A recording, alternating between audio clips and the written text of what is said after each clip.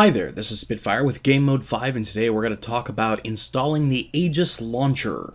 That's right, the Aegis gaming launcher. Now, in order to do this, you will need this website, which I have put in the description down below. Now, you can open this in Firefox, you can open this in the browser of your choice, it doesn't matter. First thing you'll need to do is decide whether you want to use the jar or the exe. I will be using the jar. Now, simply click. Tell it to save the file. Now, once the files are done downloading, you could just simply double-click this. However, to make it easier to find, you may want to move this onto your desktop so that you can get back to it later.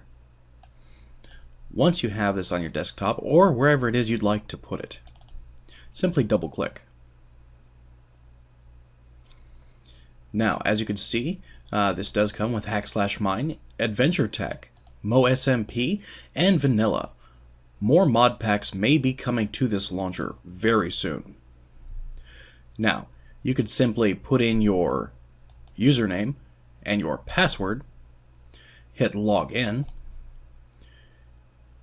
It will download and patch everything for you. When it's done, you will see these three windows, and then it will load AdventureTech. Make sure that you do select the mod pack that you would like to use.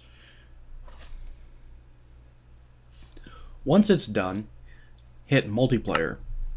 As you can see, it comes stock with a server that you can play on. That's something I really like about this mod pack, that it automatically has somewhere for you to go.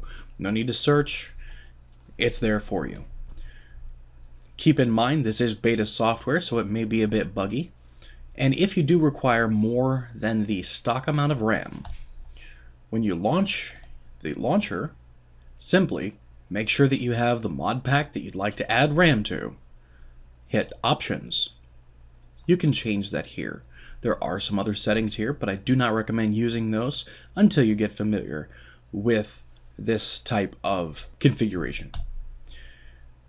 Alright, well, I'm Spitfire with Game Mode 5. Like, subscribe, comments please.